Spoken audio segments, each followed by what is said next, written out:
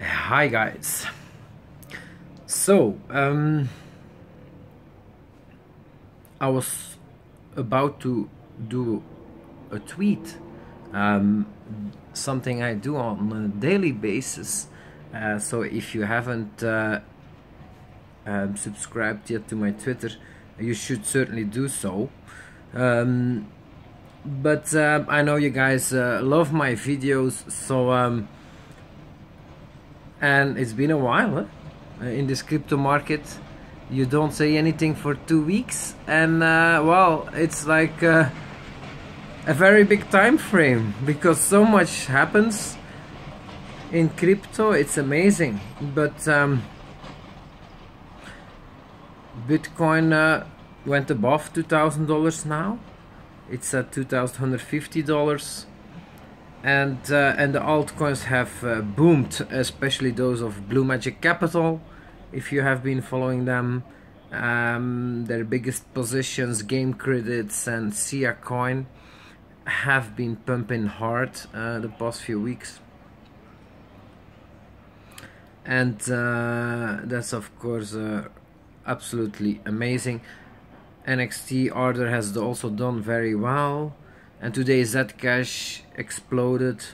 So my portfolio is doing very well. I have, after the last video, I was still 80% crypto and 20% fiat.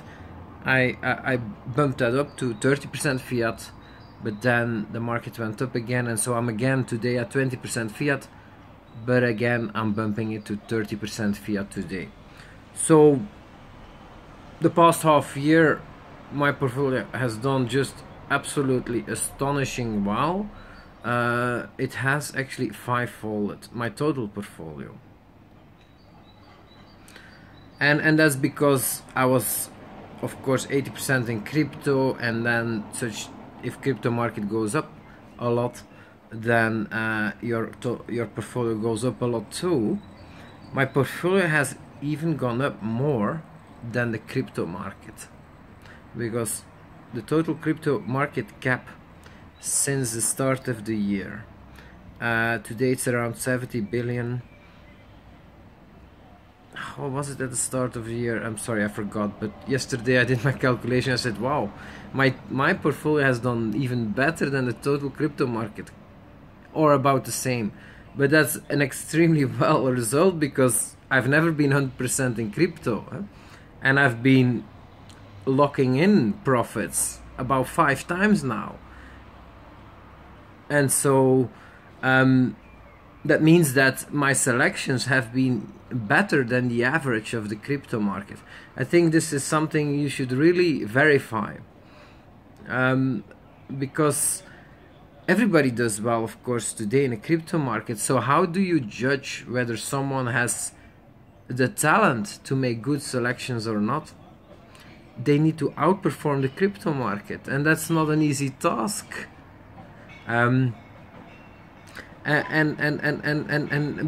But that's important to do for yourself also. I did that very well, and it's thanks to having, well, anyways, if you've seen my video, you know what it is thanks to. But today also I've been talking with some people. I went to a Bitcoin meetup recently, and I feel really there's only a few people that seem to be afraid, and I'm also afraid. This is what happens to me. I see my portfolio going up, and I'm very happy. I'm like, wow, that's amazing. At the same time, I'm really afraid. Part of me is very afraid that this will all collapse, and so that part is really helping me to lock in profits. So today we're again going to 30%, and that's still not enough. My target is now 40%, actually 45%, and once we breach $2,300, it is 60%. So then I want a majority in crypto. Sorry, in fiat. And when I say fiat, I mean everything that is not crypto. I mean, I don't invest in fiat, of course, but I invest in gold and many other investments. But today I don't have time for that. So the only thing I'm doing is basically when I balance my portfolio, I cash out into fiat, and then later I will invest that into other non-crypto related investments.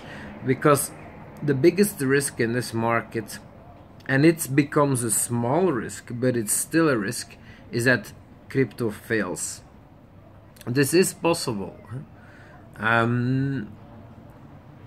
It is possible because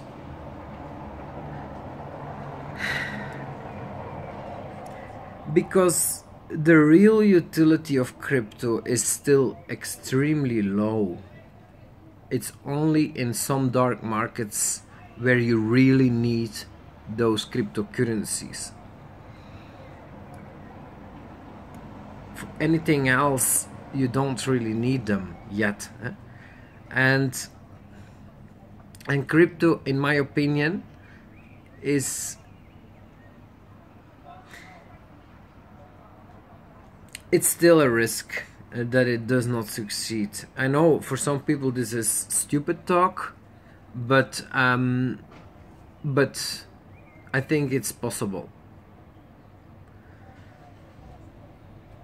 And so that's one thing. Like, if crypto fails, okay, I have to say more about this, because maybe many people believe that that's not realistic. Well, what comes up in my mind is, for example, communism, because that was also something that was really... Communism started in the 20s, 30s, 1920, 1930, 1940. Before that, this did not exist, and communism was a tragedy for the countries that lived under that. The idea that the government should manage all business affairs, and so no private business is allowed, is a crazy idea, and but still it happened, and it caused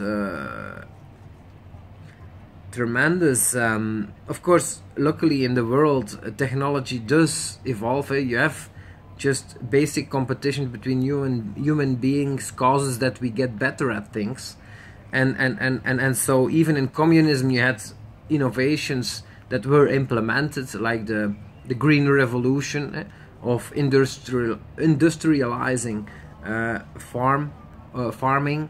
Of course, creates more wealth, more crops for less energy input, and using oil products and all that, created also in the communist countries for a bigger production, but still, because it was managed by the government and not by private individuals and private enterprise, the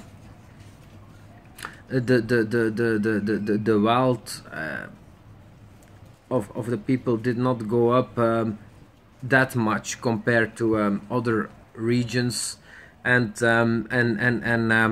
many of the people that were born died at a young age, or yeah. So this happened in Russia and in China mainly. But that's a tragedy to happen to a country. It doesn't go up in a straight line. Sometimes countries, nations take just a step back. It also happened in the West with the Dark Ages, the Middle Ages, and where there was almost no progress, and sometimes huge pieces of the population died. And okay, this is far-fetched as, of course, an absolute disaster scenario, but you can have this also on a smaller scale, where great technology and great innovations just fail to break through, and crypto still has that chance to fail to break through. There's the legal part, that if the US government just the US government, some political actors there decide to outlaw it, very likely that it would still probably be used in the dark markets, but I mean the valuation of cryptocurrencies might go down a lot, even though it still has functionality. It might be valued a lot lower, because today we're not anymore at 100 million or 1 billion market cap. We're now at 70 billion market cap, and those that have been pushing up market valuation of cryptocurrency these days are not black market operators, it's white market operators, VCs, hedge funds, and basically, how do you say that in English, Joe Average, and all these people do look at the government first they look at the government whether it's okay to do, and only then they do it. If the government changes their mind, they will follow. So that's a risk, a legal risk, but I think there's also a real utility risk here. Bitcoin, the leader, is taking more poor decisions, and so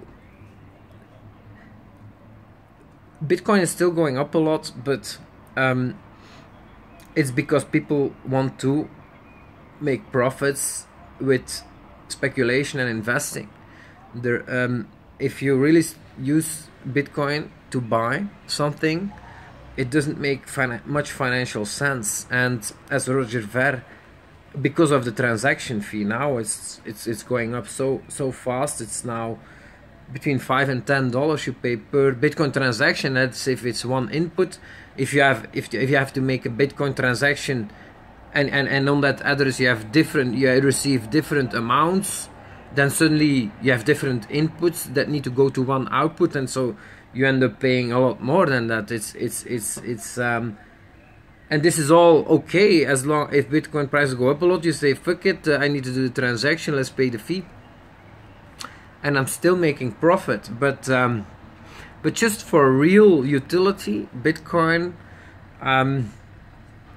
it's unbelievable how this could happen. This is very negative, that transaction fee has gone up so much, and so in my opinion the management of Bitcoin is poor, and they make the wrong decisions. And Bitcoin is a leader. You have many other altcoins that took much better decisions and have cheap transactions and will continue to have cheap transactions, but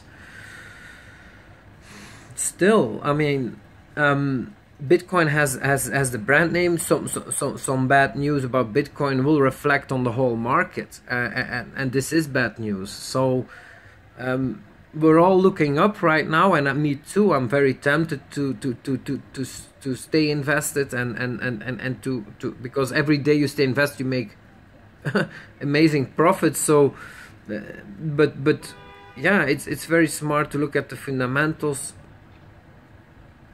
Also look at what smart individuals are doing.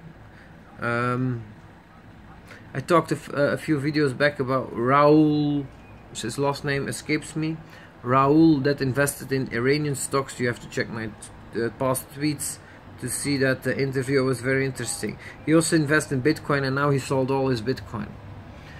He says that he believes more in private blockchains,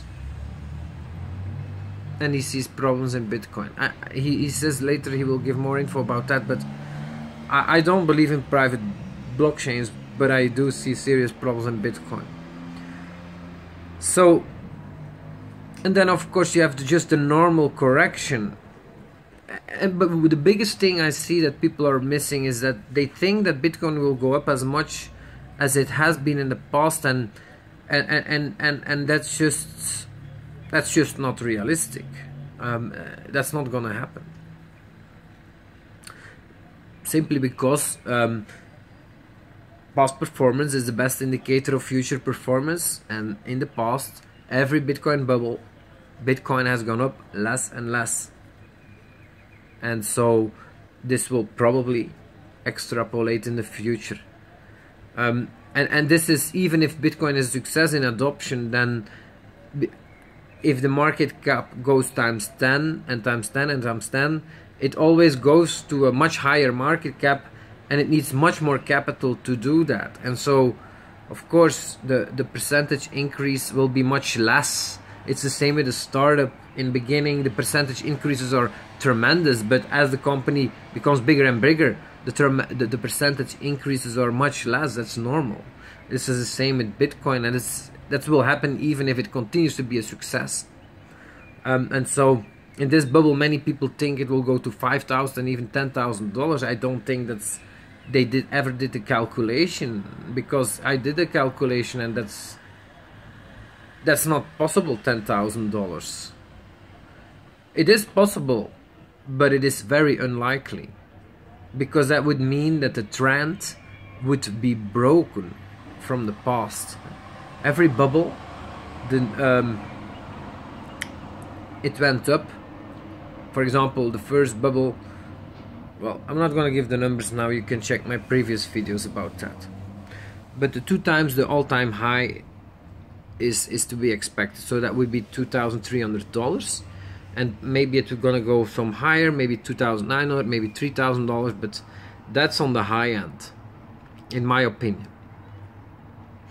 But if you look at, in the meantime, altcoins are exploding, and so if you look at the total market cap of cryptocurrency, this has not done just ×2 the all-time high of Bitcoin. No, the all-time high of altcoins, look, if the all-time high in 2013 of Bitcoin was $1,150, so okay, ×2 is $2,300. That's true.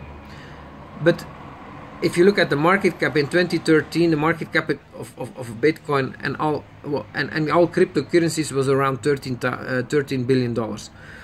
But 90% of that was Bitcoin, and only 10% was altcoins, even at the peak of the bubble.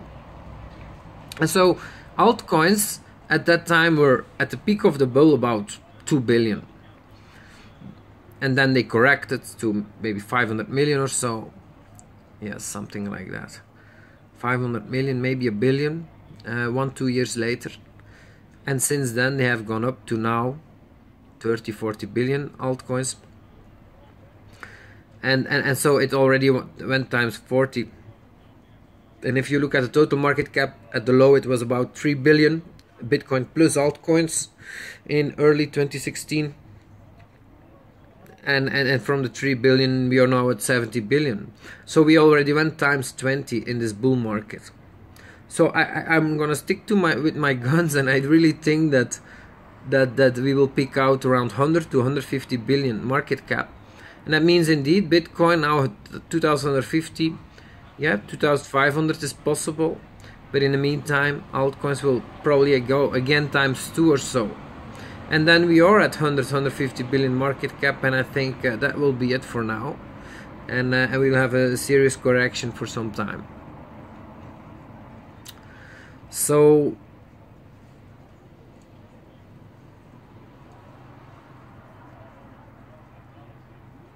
yeah, thinking what else I can say.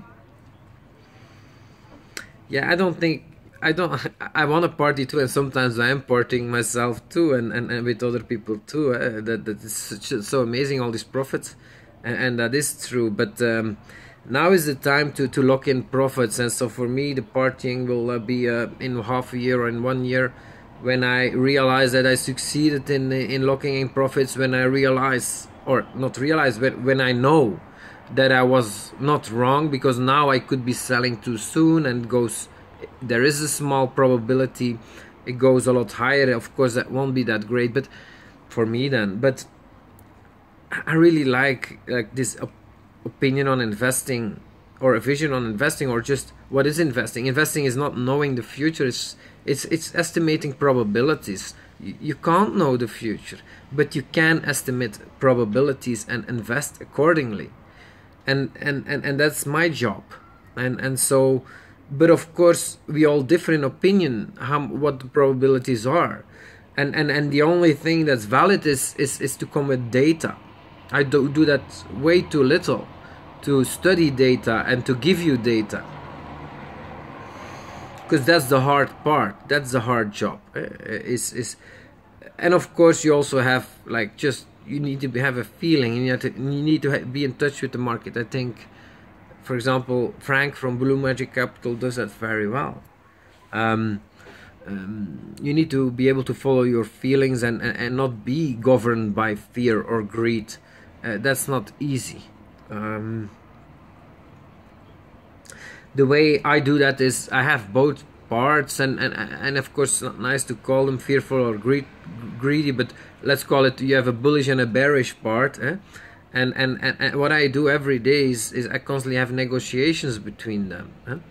My bearish part, well, he's afraid that we lose it all again, and so he wants to lock in profits, sell altcoin, sell Bitcoin.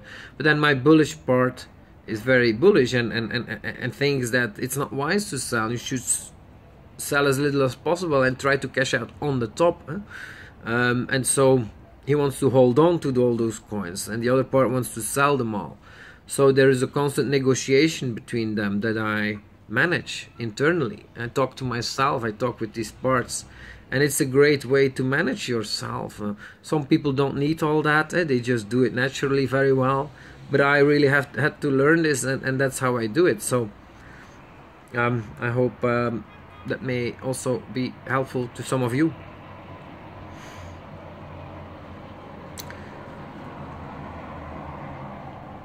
But the market is, for me, clearly in a bull market already, in a bubble already, meaning that yes, I am quite certain. I think it is quite probable, actually. I would say 80% probability, and that's very high, that in the future we will see lower prices for most coins. For Bitcoin, yes, and for most coins, yes. There are just a few exceptions, but that's smaller coins that have not been discovered or that have great fundamentals, and maybe those not, but all the rest, yes. Bitcoin, for example, is now $2,150.